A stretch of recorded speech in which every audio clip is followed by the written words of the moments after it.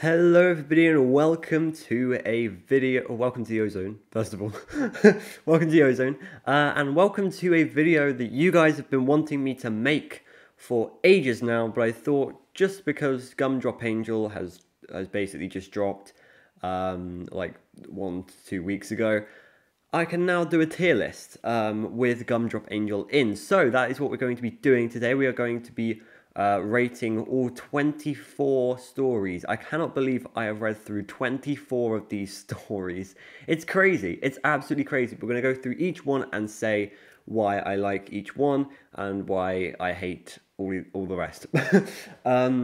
So I do have very strong opinions on a lot of these. I do want to just say that I don't want to obviously discredit Scott because all of them are amazing stories and they're so well done. They're so well produced. And there's so many of them produced in so little time as well. Usually it takes years to write stories and stuff. But yeah, there are some which I don't like, which other people like, which is completely fine, obviously. But it's just my opinion. Just remember that. It's my opinion, and I'll have reasoning behind it. Anyway, so Into the Pit. Into the Pit was genuinely one of the best stories. The only thing that I don't like about it is it was a little bit confusing, or at least back then when I first read it, when I read it for the first time, it was very confusing, and it wasn't the greatest opening to what this series could do. But it is the classic, and I think it is going to go in the A tier, just because it is the classic, and because it's really well written and it really got us going, and of course it was a missing children's incident kind of story. Maybe it might be the MCI, maybe not, but it's still got us theorizing these days on whether or not MCI 85 is a thing. Who knows? But I quite like this, and yeah, that is one thing I'm rating on as well. I would say I'm rating on the quality of writing, the plot, and if things can be taken from it and put into the FNAF lore. I think those three things are very big. To Be Beautiful. This is genuinely my all-time favorite story. Now, a lot of you are going to disagree with me on this, but To Be Beautiful is one of the most beautiful stories. It's so like the twist is so great. It is amazing. Because you kind of understand what's happening. Eleanor is very creepily described, and I love it. It's such a good plot, such a good story. So To Be Beautiful goes up in S. Count the Ways. Count the Ways. For me, again, all of this is an opinion.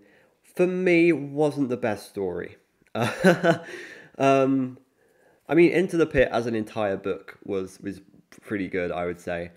But Count the Ways, I'd say let down the book at the end. I'm really sorry to say that, but I didn't really enjoy it. I get what they were going for. I completely get what they were going for.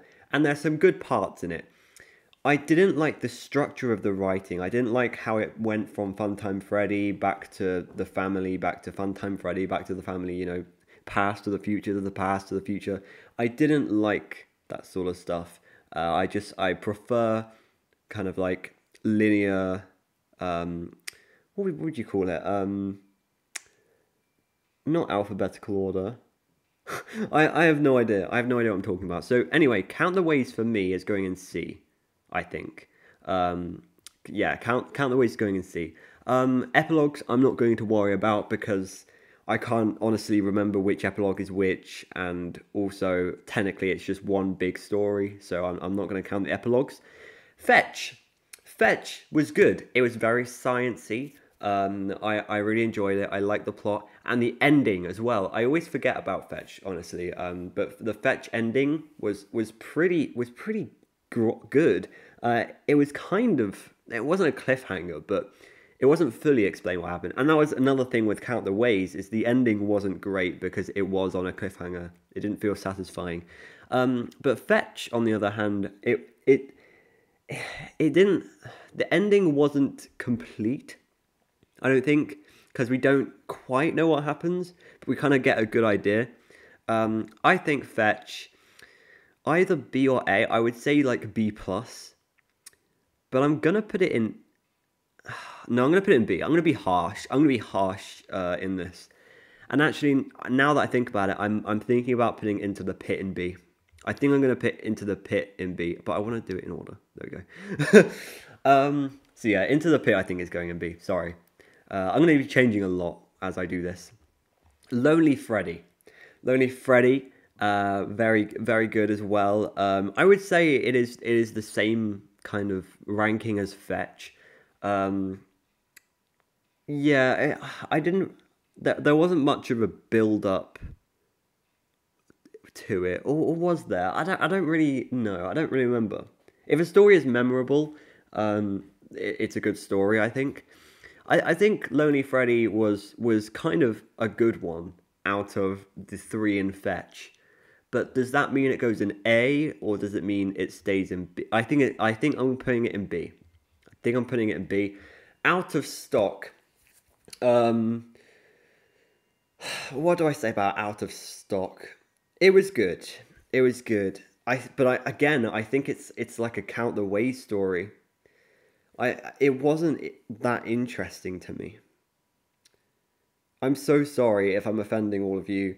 If Scott, if you're watching, no, I really don't like doing this. I don't like rating things lowly, but I've got to keep like a bell curve at least. So I'm putting it out of stock in C. It was okay. It was an okay story. It wasn't necessarily bad. It was just not for me, I think. I don't know. I have no idea. 1:35 a.m.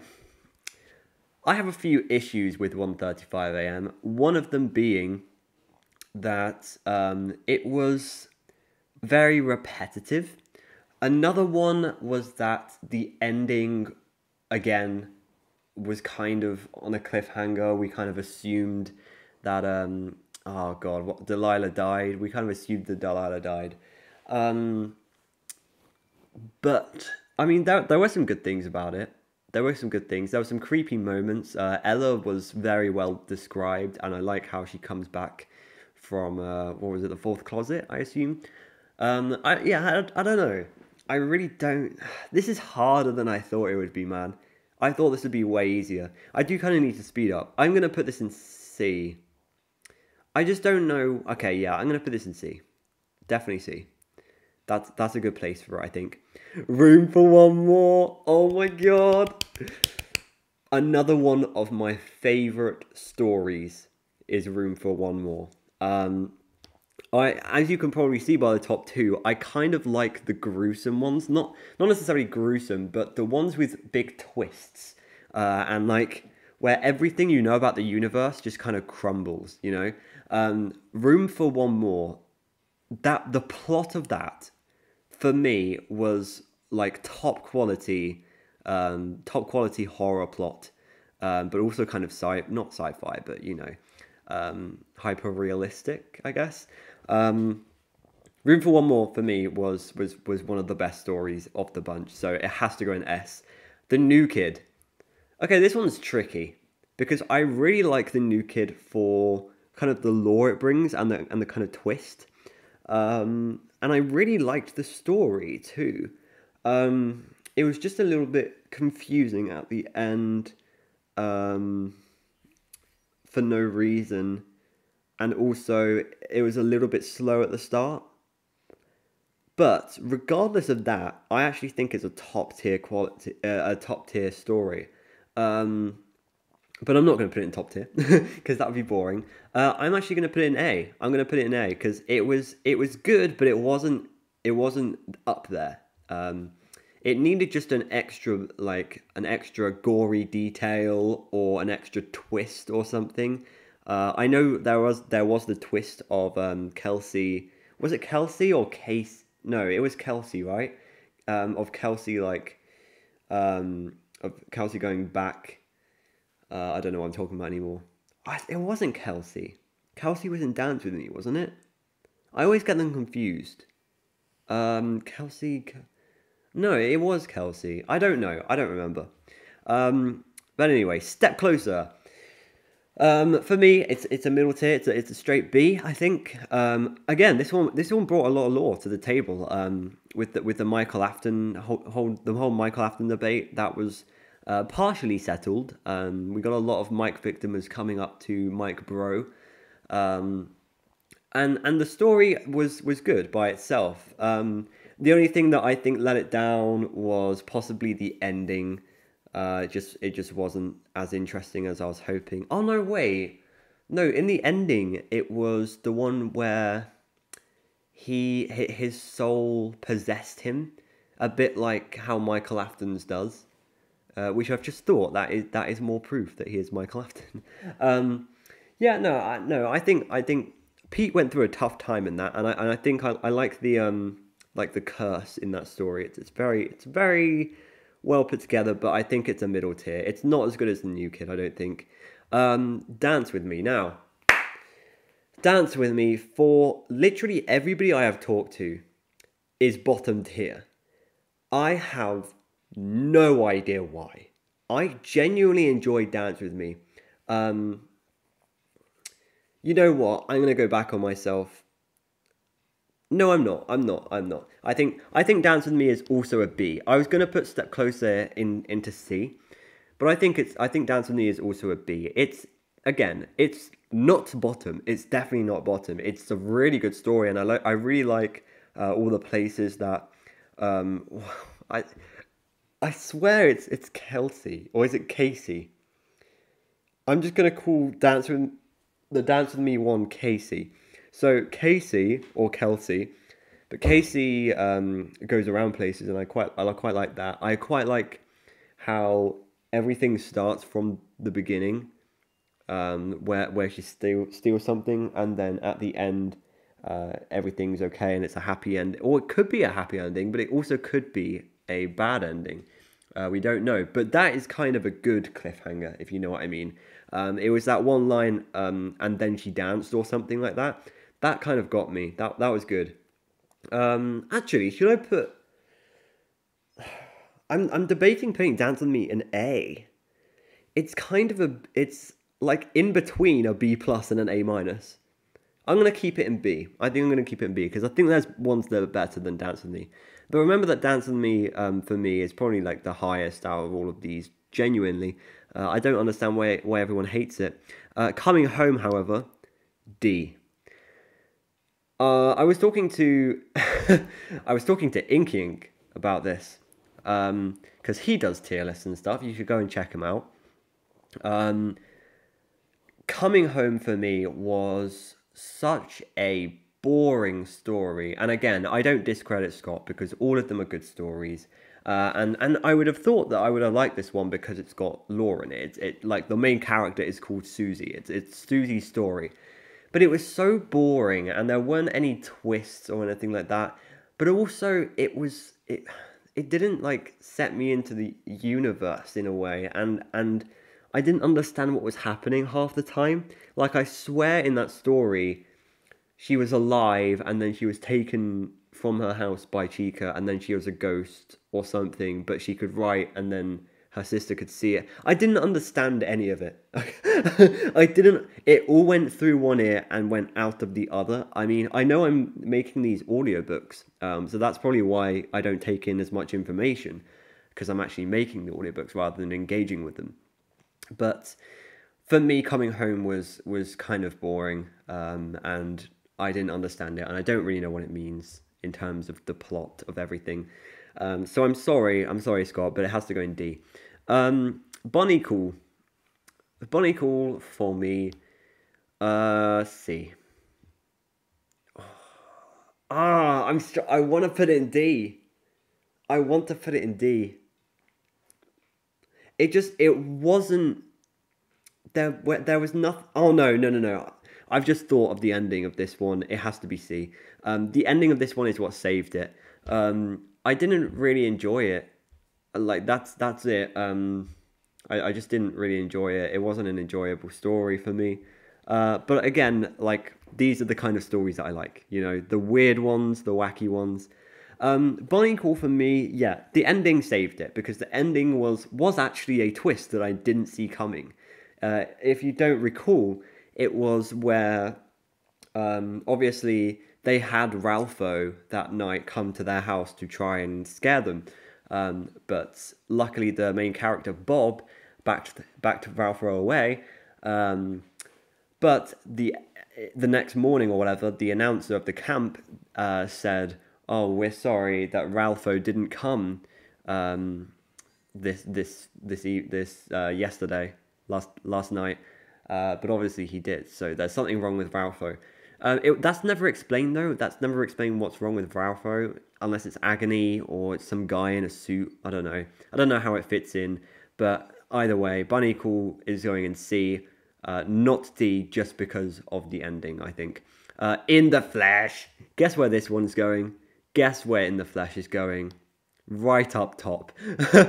Right up there. Right up there. Again, In the Flesh is one of those gory stories, and I adore it. I adore the plot of that. There was one part that I didn't really understand, and it was the hacker part. Because there was this random hacker that was on like one page of the story.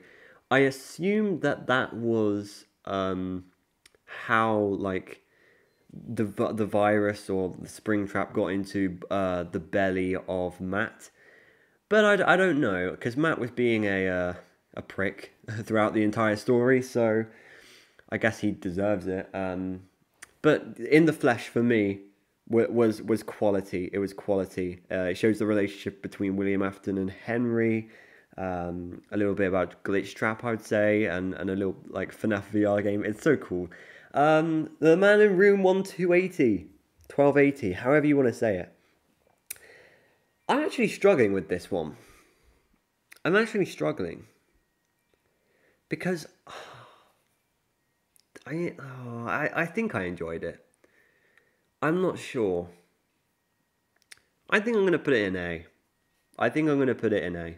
Yeah. I was thinking about B, but no. Now that I think about it, now that I recall what the story is about and stuff, A. It has to be A. The Man in Room 1280 is a good story, let's be honest. But that's all it really is. It's a good story. There weren't any insane plot points here. I mean, at the end, he explodes or whatever into all of the...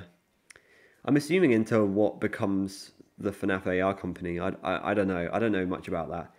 But, yeah, it was all I can really say about it. It was interesting. It was a dive deep. I like the part where all of the doctors came in and, you know, tried to attack him, but he attacked back and basically killed them. The only thing I didn't like about this was that there were too many random characters, you know. I don't know why that girl was really there. Blackbird.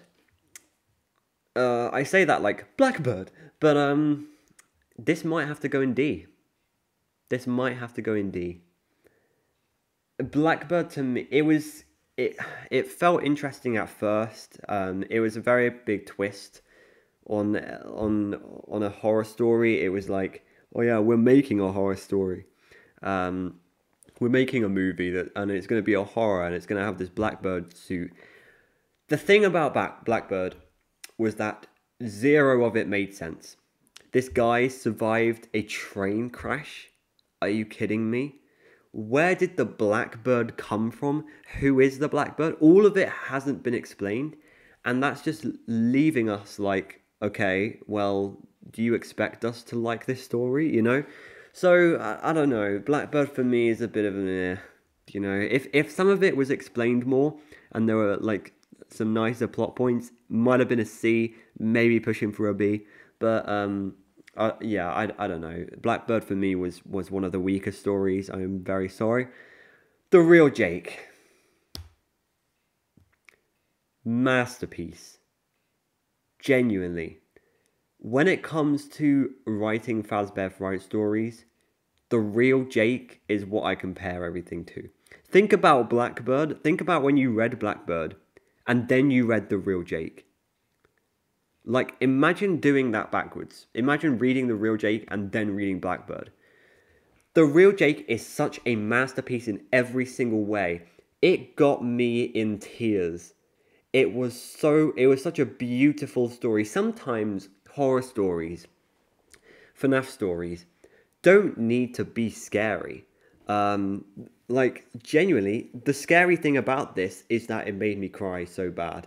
There was a horror element at the end, um, but everything about the story was beautiful. I would read it 1,000 times over, and it tells us the story of Jake as well. It was very lore feisty. Actually, if there was an above S tier, I would put it there. But let's just remember that that is my favorite story probably out of all of these that I've read, which is weird, right? Like I've got all of these like weird stories and like gruesome stories, and then I've got the Real Jake as my ultimate favorite. It you just can't get better than the Real Jake. It was so good. I loved every second of it. Hide and Seek. Now this is actually for me one of the most forgettable stories.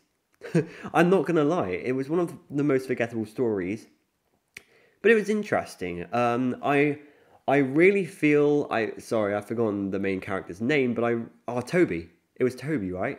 I really feel for Toby because he got this shadow or whatever it is attached to his back, and he was doing whatever he could to take it off. Imagine if you were in that situation. You would just do anything you could to try and get it off, and nothing works. And it's just that it's emotional to see like that failure, and like breaking down over that. Um, I think it's gonna go in B. I think it's gonna go in B. Yeah, I think it's gonna be in B. It would be more. It would be more memorable if there was something even bigger. Also, some of it wasn't really explained. I mean, I guess it's for us to explain to ourselves so that we understand the lore better. But I think Hide and Seek was a B tier. It was pretty good. It was pretty good. The Cliffs. The Cliffs is next. I actually adored this story. Like, that's all I got to really say about it. It was an adorable story. The characters were adorable. There were some really good, like, backstory elements to this as well with the family and things like that. The police, like, it was very realistic as well, I feel like, because the policeman can't really do much apart from track down the vehicle that he thought the child went in. But I mean, yeah, to be honest, the dog thing wasn't realistic. The child crawling out of the gate with a dog. But I'm so glad it was a happy ending and stuff like that. I think it's gonna go A. It's one of the top stories for sure. Okay, everyone's gonna hate me. Everyone is gonna hate me now. The Breaking Wheel. It's one of those stories. It's one of those stories that I couldn't get under. I understand why people love this story. I understand. My problem was that I didn't understand it. I didn't understand it at all. And okay, maybe it was because I was reading an audiobook for you. Maybe it was because I was tired, but there were a lot of things to me that didn't make sense. And I feel like if Scott wanted to do something like, oh yeah, this house controls this house that we're in, you know, like this playhouse controls the house that we're in. If Scott was to actually say something like that in the story before, or at least establish that, make some foundations for the story, then it would be a more understandable story. But for me, it was okay um, until all of the house malarkey went on, and then I didn't really understand it. And Julius was a weird character, I think. So it's going in D. Also, I don't know. I don't understand why it's called the Breaking Wheel. There wasn't really a breaking wheel in there. It was more of just a mangle story. Anyway, that's going in D. I'm so sorry. He told me everything. Again, Inky Ink. Inky Ink hates this story so much. I'm pretty sure this would be in like F. He told me everything. again, it's a forgettable story, and when I hear the title, He Told Me Everything, it actually takes me a while to figure out what the story was about. It takes me a while to connect this title to that story. I think it's going to go in C. Again, for Inky, it would be in D right now, or D minus. But it was okay. That they just it didn't make much sense. It's kind of creep. Actually, I'm gonna put it in B. It's kind of creepy that that all of the children, I assume all of the children in that room, were basically replaced. And maybe that's how like Glitch Trap. Oh, I just thought about that. Huh, that's a weird thought. Maybe that's how like Glitch Trap makes an army or something. But I'm assuming that's not happening with Security Breach now. Anyway, He Told Me Everything was okay. It was bog standard. The main character was a douchebag. He kind of deserved it. Chris. He also has a douchebag name. I'm sorry if anybody watching is called Chris. But anyway, Gumdrop Angel. Gumdrop Angel. It was good. It was good. I enjoyed it. I enjoyed Gumdrop Angel quite a lot. Good plot. It was a short story. But I like short stories, and it was short, but it was interesting. There were a few parts in it that didn't make sense. Like there was this random biker that came by the car. I don't know why they felt the need to put that in the story, but it's A tier. It's A tier. It has to be.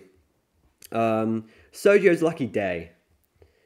I am struggling. Oh my god. Do I put Sergio's Lucky Day in S, or do I put Sergio's Lucky Day in A? Or B? Actually, yeah, it could be in B. Okay, well, thinking about that, it must be A then, because if it's between these three, I'll just go average and straight down the middle. Sergio's Lucky Day was lovely, but also horrible and interesting. The ending for me, yeah, it was gruesome, just like these stories. It wasn't as bad, I don't think. Lucky Boy was kind of a cute but creepy character at the same time. I think that's what Scott was going for. But I enjoyed it. I just enjoyed reading through it. Okay, now what we found. I'm really struggling here. This is the last one. What we found is going to be a C. It's going to be a C. No, it's going to be a B. I'm sorry. It's going to be a B. It's going to be a B because I like the lore aspects of it. It actually told us a lot, and I need to make a video on this soon, but it told us a lot now that I think about it. The only thing was it confused me a lot when I first read it. It confused me a lot. I had no idea why there were all these people in his ear and all these hallucinations and stuff. But now it all makes sense. And it was generally an okay story. So that's why I'm putting it in B. So that just leaves the epilogues and stuff, which I'm not going to do. But there you go. There is my tier list. I don't think I want to change anything. I think that is good. So, my favourite stories are To Be Beautiful, Room for One More, In the Flesh, and The Real Jake. My least favourite are Coming Home, Blackbird, and The Breaking Wheel. Yeah, that's genuinely, I like that. I like that. That's perfect. So these are my favourites, the yellow and orange ones. Yeah, that's me. I want to see what other people put. Can I view community rank? No. Yeah. Well, anyway, thank you so much for watching. There is an ad popping up, which I'm going to close. Thank you so much for watching me make this tier list. Tell me what you guys would have put where, and I will see you later. Goodbye.